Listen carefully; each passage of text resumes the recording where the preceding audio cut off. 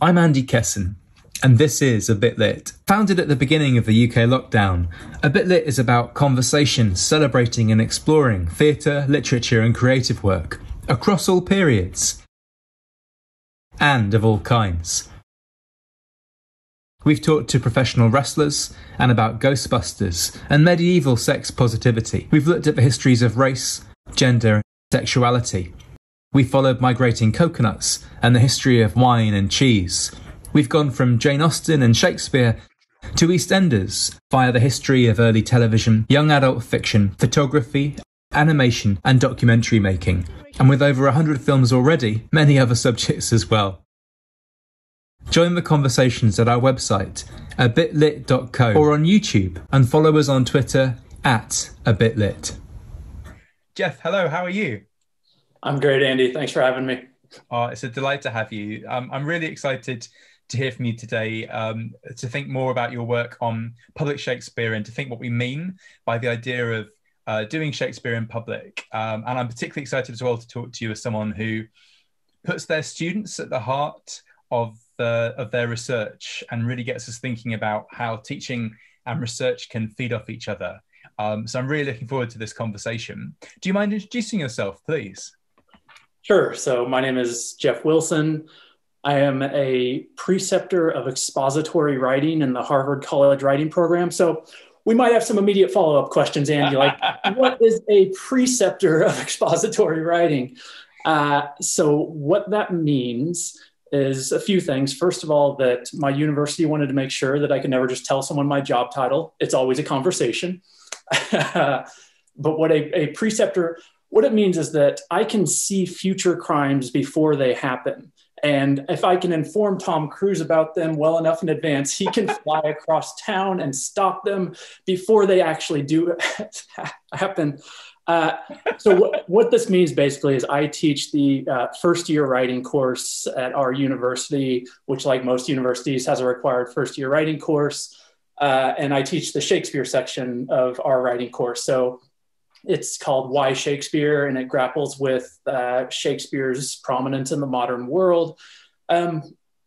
So I'm just kind of in my research, I'm fascinated by the ethical questions that are asked in Renaissance literature that can still be asked today. And so that means we talk a lot about tragedy. And I'm also interested in tracking how people have responded to those questions over the centuries. And this is where Shakespeare is really helpful, because Shakespeare is both so kind of deeply embedded in history and has been continually performed and adapted and reproduced in the centuries since he lived and worked, which allows us to kind of use Shakespeare, use literature to track ideas and how they change over time. Great, thank you. I guess that kind of final point is a really interesting tension we might want to start with, which is about whether there's something inherent to Shakespeare which makes him a useful tool to think with, or if it's that long 400-year reception history you've just told us about, which makes him useful to think with. Does that make sense as a distinction? Is it something about his work, or is it something about the fact that his work has had this 400-year history of being used, which make them now useful for us? Yeah, I really like the notion of Shakespeare as a useful tool. It's potentially a bit of an insult to call Shakespeare a tool, but I think we can get away with it.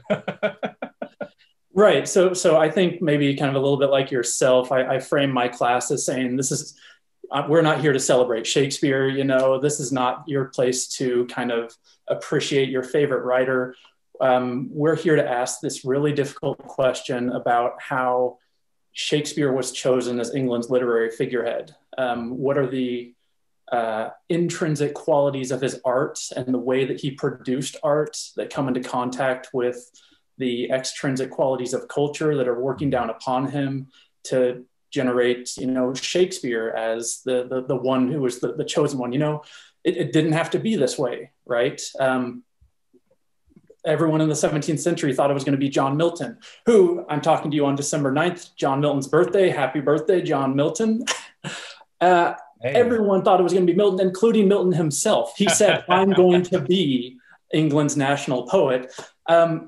But then something happens in the 18th century, and Shakespeare gets loaded with all of this cultural value, and then that grows and expands, that changes in the 20th century, gets globalized, gets digitized in the 21st century. And so Shakespeare just becomes this really fascinating opportunity for us to think about how ideas move through the world, and to think about how we can come to know a little bit of our history by thinking through, with, against Shakespeare. Yeah, great. Thank you. I apologize. I think my husband just set fire to our kitchen, but I think the flames have been doused now. But I'm sorry for the alarm. If you need to take a beat to check on things, you can. I think it's all right. I'll rely on him to douse whatever flames have occurred. John Milton, as you say, and also I wonder, Ben Jonson, for a good 150 years, looks like a potential kind of figurehead for Shakespeare's generation as well. And it's fascinating watching that process happen as Shakespeare comes out as the kind of primary figure thinking about that time period. And Jeff, you very modestly have not mentioned the fact that you have just published a new book. Congratulations on that, looking at Shakespeare and Game of Thrones. So do you mind telling us a little bit about that? Because I think in many ways that's a helpful way to knit together some of the issues you've already raised. Yeah, absolutely. So Shakespeare and Game of Thrones grew out of the course, the writing course that I teach. And in this course, every semester, it's a 3-unit course. In our second unit, we take a Shakespearean text and pair it with a modern adaptation plus a modern social scientific theory. So, for example, this past semester, we did Much Ado About Nothing paired with the Public Theater's Much Ado About Nothing, featuring an all-Black cast under a Stacey Abrams 2020 banner. And then also a social scientist named Jeffrey Hall's book called The 5 Flirting Styles, which has some issues with it, we'll want to acknowledge, but it's interesting to think about ways that we can use that as a lens to interpret Shakespeare, and maybe more importantly, use Shakespeare's Much Ado About Nothing as a way to theorize a different approach to the theories of flirting. Wow. So we did Game of Thrones for 2 semesters, so a year. So we took Shakespeare's Henry VI plays, and I will acknowledge the questionable judgment of assigning all 3 Henry VI plays to some first-year college students, but they get so just wrapped up in the history. I mean, those plays just kind of require so much energy to understand what's going on. We paired the Henry VI plays with Game of Thrones as a modern adaptation, and it's really fascinating to think about how that does and doesn't work as an adaptation, because it's not a direct adaptation of Shakespeare's plays. And then we also paired that with the Sagara article in Shakespeare Quarterly about using computer-aided statistics to think about authorship in the Henry VI plays. So we had those questions in the air as well. So over the course of these, 2 semesters teaching Shakespeare and Game of Thrones, I'm just having the most fascinating conversations with students, and they're writing the most fascinating essays about Shakespeare and Game of Thrones and authorship of Henry VI. And it kind of got to the end of that, our time working on that. And I sort of said, these ideas are too great to kind of leave them here within our classroom. And so I put together a short book with a bunch of short chapters. And these are really kind of light and breezy chapters. It's the kind of scholarship that I wanted to read when I first got into academia, which is that, I don't really come from that world of academia. And so I wanted something that was kind of, it mattered. It connected up with the ethical questions that we're asking. It wasn't too difficult to penetrate kind of reams of scholarship that I think has its place in the work that we do, but also can sometimes become a barrier so it's scholarship written for students. And my hope is that students are able to think about Shakespeare and Game of Thrones and kind of get entryway to some elevated thought and conversation about these texts. So the central question of the book is that it's pretty widely recognized that Game of Thrones, the central narrative in Game of Thrones, is based on the Wars of the Roses, this bloody 15th century battle between feuding noble English families. It's not clear at all how Shakespeare, who is probably the most famous person for telling that person to tell that story, mediated this relationship between the Wars of the Roses and George R.R. Martin's analogy to that in this kind of heightened fantasy world.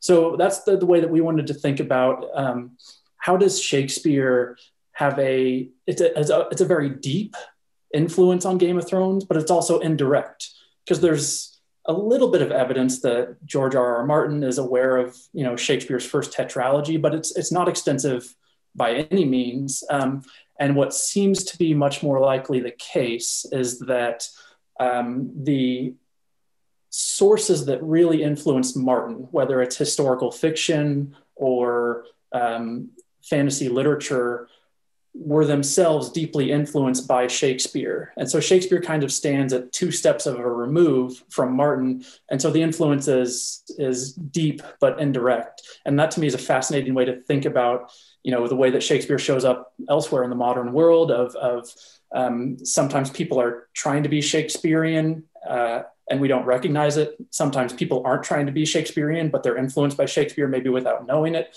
Sometimes people are trying to hide the way that their work is related to Shakespeare. And so you get a chance to see a lot of that at work there with Game of Thrones, which has kind of the element of corporate interest then that make it all the more fascinating.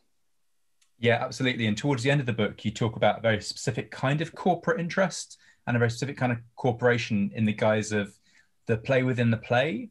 In the chapter in the book which George Martin has not yet published, but he has published that chapter, and the TV series has also filmed a very different version of that moment where Arya Stark sees a theatre company putting on the story of her life and the story of the civil wars that she's lived through. And it's such a self-evidently Shakespearean and or early modern theatre company. And there's a real sense of depth of knowledge, not about Shakespeare, but about theatrical culture in Shakespeare's time.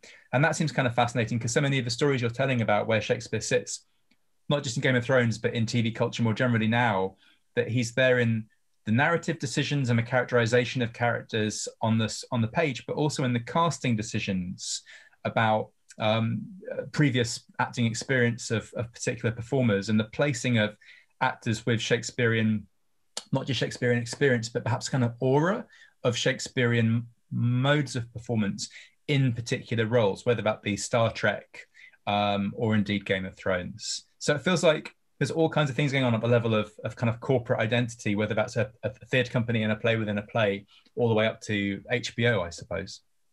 Yeah, and that's, for me, one of the fascinating things to think about in light of the 21st century, where so many of our kind of major motion picture and television events are fantasy and sci-fi, in contrast to the 1990s when it wasn't that way, right?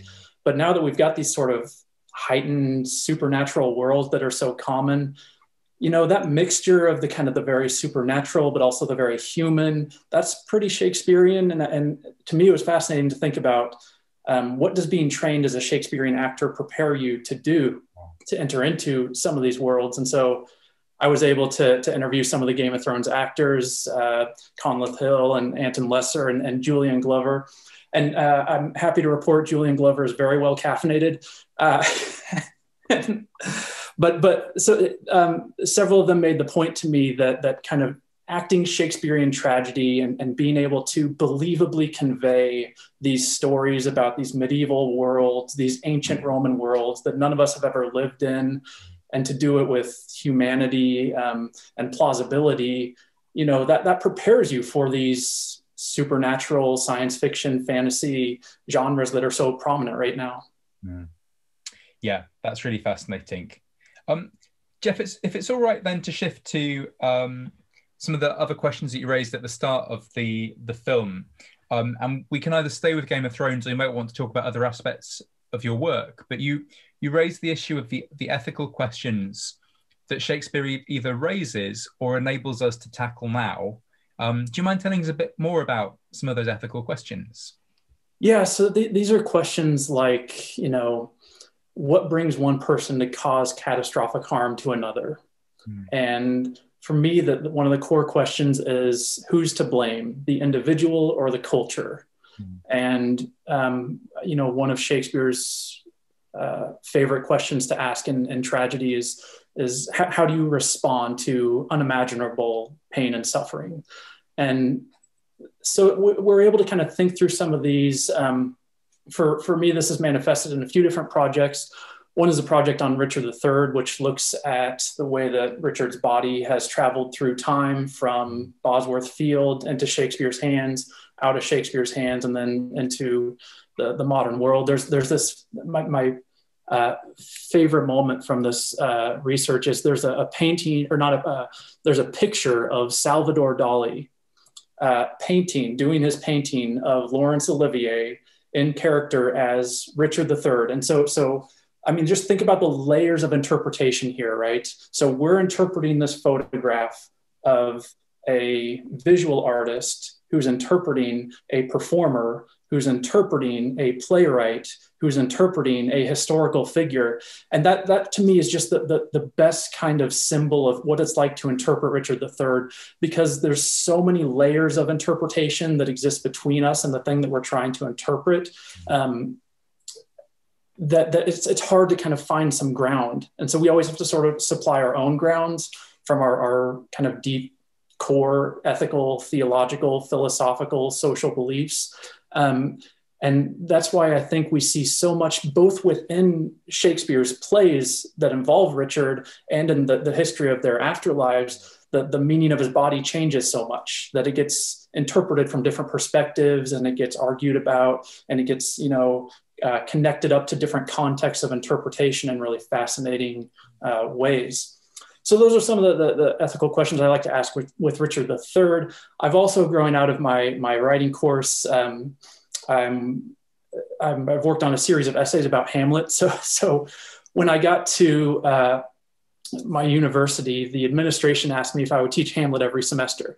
And I said, absolutely not, because, you need 7 weeks to do Hamlet, and we're going to be talking about writing. We're not going to be talking about Shakespeare. And so I said, I don't know, but they kind of convinced me. And so I basically, my response was, I teach in our class almost nothing about the content of Hamlet. I just sort of remain silent about it. And we talk about how to build quality essays. And lo and behold, every semester, I get 25 of the most amazing student essays about Hamlet that are deeply personal to them. I've never read the same Hamlet essay twice, and it's just crushing to me to discover that Hamlet doesn't need Jeff Wilson to work. And so growing out of this, the deal I made with myself was that every semester when I taught Hamlet, I would myself write a new essay about Hamlet as a way to kind of approximate what some of my students were going through, to know, okay, here's where they are in the thinking process. And so I've been able to publish a number of those, and we're looking at all sorts of things there, like, how do we look at American fraternity culture as a lens to interpret what's going on with all the drinking that we see happening in Shakespeare's Denmark. We're looking at one of the most frequent words in Hamlet isn't, ghost or revenge or tragedy, but it's love. And what would it mean to think of Hamlet as a tragedy of love, as Hamlet's actions are motivated not by hatred, but by love? And so I love to kind of think about, how some of these questions that are asked in the play, which we still very much don't understand what's happening in Hamlet, and it seems like what scholars we often do is we supply context as a way to reassure us. But if we just sort of look at Hamlet in and of itself, and we ask, why would someone think this is a good idea to write this play? We still have a lot to figure out about that text. Why would someone think it's a good idea to write this play is a very good question. I love that. And I'm intrigued by the idea of using Hamlet in the classroom in order to be silent about Hamlet. And I guess I'm a nosy man, so I'd like to know, what do you talk about whilst not talking about Hamlet in your 7 weeks of class? I mean, we talk about life, we talk about, so when I was in my younger days, I once attempted suicide, and that gives me a certain perspective on the reading of Hamlet when I sit down to do it. And I look at that moment in Act 3, Scene 1, where, Ophelia is on stage. We often forget she's on stage for To Be or Not to Be. And she overhears Hamlet talking about his suicidal thoughts. And then later in the play, she herself becomes suicidal. And, the way that suicide contagion works in the play, we can analyze, and that's a fascinating discussion to have. And then we can also think about the ways that we need to be very careful when we teach a text like Hamlet, that we need to be alert to potential mental health struggles that our students could be going through, and that we can use a text like Hamlet to kind of raise some awareness about those things. Yeah. Jeff, thank you for sharing that. I'm really sorry to hear this. But I think you're raising so many important points there, but it is very true. Your first question in this film was why Shakespeare? And as someone who can sometimes be a bit more, why not Shakespeare?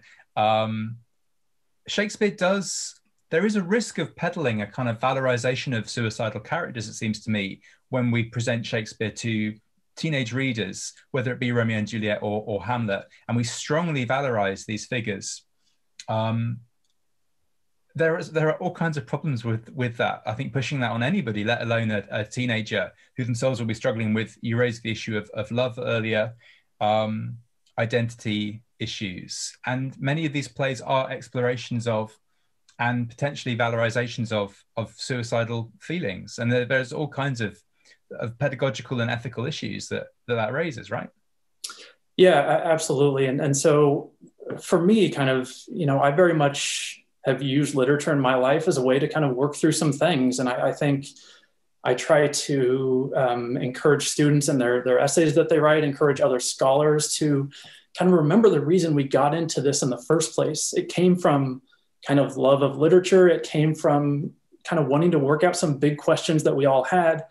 Sometimes along the way in our professionalization, we get a little bit wrapped up with this kind of internal scholarly, apparatus, and we get a little bit consumed by that. And so I always I'm fascinated by the scholars who are able to kind of maintain those big, energetic, ethical questions where we're, the literary readings we're doing matter, and they can kind of give us understanding about life, and they can, help us think about some of the questions that we have. At the same time, they can help us get some distraction from the questions that we have. I mean, right now we're all just a little bit desperate for some joy and delight in our lives. And, I think scholars, we can also do a little bit better job of creating moments of happiness and a little bit of escapism.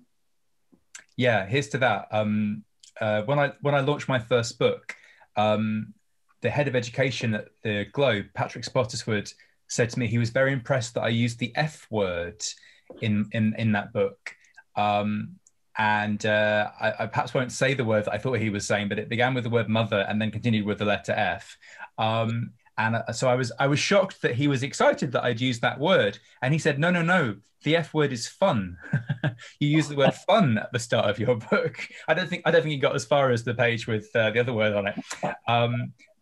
Yeah, there is something I think really joyful about, being determined to relocate joy in academic discourse, because it very often isn't there. But that does make me... Look, we're scholars, right? We critique power. That's what we do. Thank goodness, because otherwise people might not do it. But we also want to be mindful of the ways, and here I think scholars have a lot to learn from the theater world, the ways that you can create an atmosphere for a transformative experience for a reader by using comedy and tragedy together. Well, so thank you. That's a really good bridge to what I was going to ask you next, because it makes me want to ask, what is a joyful way to think about tragedy? For me, it's all about the response to pain and suffering, right? So we've got these, this is being very reductive here, but so two traditions of tragedy, one growing from the Greeks, one from the Romans. Seems to me the Greeks were all about, here are the things that you can do that will lead to great pain and suffering. And the Romans were all about, pain and suffering is going to happen. here's some ways in which people respond to it. And with Senecan tragedies, so often the argument is that it's our response to the unfortunate things that happen in life that kind of snowball into even greater pain and suffering. And so I think, you know, tragedy helps us imagine the undesirable and how we're going to respond when that happens. So I'm speaking with you in, you know, December 2020, we've just had this presidential election in the United States, and a lot of people were a little bit anxious about how this was going to go. You know, for the weeks leading up to the election in my class, we didn't really talk about it all too much, other than to say, what for you would be the worst that could happen? And what will you do if that ends up happening? Because Shakespeare was absolutely fearless in thinking about the worst that could happen. And working with Shakespearean tragedy helps us kind of activate our imagination to say, what would I do in that situation? Or how might I respond in that situation? And to me, that's an extremely valuable, a useful tool, right? That has real kind of human consequences as we start to think about the unimaginably bad things that could happen in life that have become very imaginable in 2020. Yeah, or just here. I do wonder if it does feel like 2020 has started to redeem itself in various ways towards the end of the year. But yes, I am mindful that we have 2021 to come. We don't quite know what's around the corner in any of the countries, either the countries in which we're speaking or anyone might be watching from. Yeah, thank you, Jeff. This has all been really exciting. I'm mindful of the fact that we haven't really talked about the long reception history that you raised at the start of the film and how that might inflect some of the conversations that we're having. But I guess the nearest we got there is Richard III. And I love your example of us looking at Salvador Dali, looking at Olivier, thinking about Shakespeare, thinking about Richard III. And I guess in each of those interpretive moments, each one of us is asking that question that you raised of what causes catastrophic harm and how can we respond to it? And that feels like the most urgent question any of us could be asking in the year of our Lord 2020. Yeah, and so you've also got, you know, an example of something like Macbeth, right, where Shakespeare is asking this question about when bad things happen, who's to blame, the individual or the society? Because so much of what happens in Macbeth is this complex web of his personal psychological struggle coming into contact with this aristocratic kind of culture of upward mobility that has created his mental state and this desire to advance in the world that he has. So it's I mean, Macbeth kind of at the level of the aristocracy is so weirdly modern that you know, this medieval Scottish royalty should have no kind of footing whatsoever in the modern world. But at the level of the aristocracy, it's an open class system that is sort of, you know, everyone from the various kings at the start of the play is fighting for a little bit of power and wants a little bit more. And then, you know, you see what happens when Macbeth kind of comes into contact with that. And I think for me, Macbeth is a really good example of, I suppose that I would say that Shakespeare cares more about culture than he does about character. And that, you know, character criticism is such a prominent force in the history of Shakespeare studies. But if you look at the plays, it's always the situation that the character is embedded in. It's the society that the character is embedded in that creates that personality in the first place. And to me, especially in the tragedies, that's what Shakespeare continually comes back to, that if we as a society end up with certain cultural formations, tragedy is going to happen because it's going to generate personalities. Those personalities are going to come into power. And I mean, this is the argument of all Shakespearean tragedy, right? Is that, you know, when power is centralized at the top, the state hangs on the fragile emotions of privileged men, and the routine moral failings that they have, like revenge and ambition and deceit. These kind of whip out into social catastrophe and pain, suffering, death, downfall of dynasties. So for Shakespeare, character matters, but character comes from culture.